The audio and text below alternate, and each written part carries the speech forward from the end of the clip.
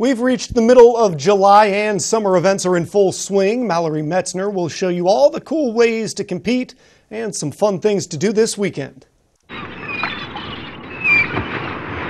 Metalwork, pottery, woodwork, and watercolor artisans will come together at the Lewis Historical Society this weekend for the Summer Craft Fair. It runs Saturday and Sunday from 9 to 4. Organizers say interpretive staff will give you an up-close glimpse of what it was like in Lewis long ago, plus enjoy sing-alongs, fiddle tunes, sea shanties, and more. Big Chill Surf Cantina is holding an Olympics-inspired competition. Watch or compete on a team of 2 in the bar's 3-legged race, water balloon toss, and more.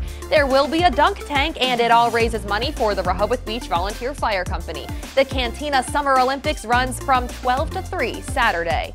The Ocean City Tuna Tournament runs all weekend long. Organizers say it's become the world's largest in its 36 years. You can do some shopping at this event from local boat, tackle, and jewelry vendors.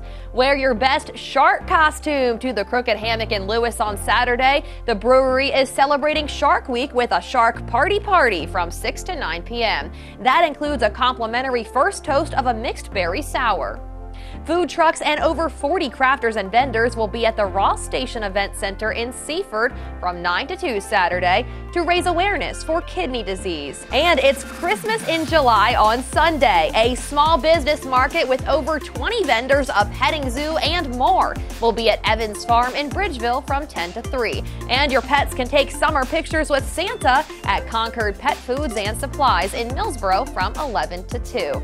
To sign up for some of these competitions or to buy tickets to the events, we have links on our website under the Cool Things to Do tab.